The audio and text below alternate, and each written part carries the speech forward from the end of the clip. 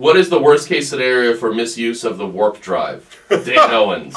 What's the worst case? Quickly. Misuse of a warp drive? I don't even know what that means. Anything a warp drive does is going to be good. Yeah. So misuse would be you use it to actually travel back in time. And then you kill your grandparents, and then you no longer exist. Depending who you are, maybe that'd be fine. By the way, you don't ever have to kill your grandparents. No, you could just push them down. To prevent them from ever having met. Yeah. But you don't have to be bloody about it. You could, in fact, you could go back to your great-great-great-great-great-grandparents and change the time they had sex. Okay? Then you will not have been born. You could just literally jump out of a closet and go, ah! And then you probably ruin your whole timeline. Okay? Then a different sperm fertilizes the egg, and you're never born. Perfect. Okay? Sounds like a plan. Folks are not creative.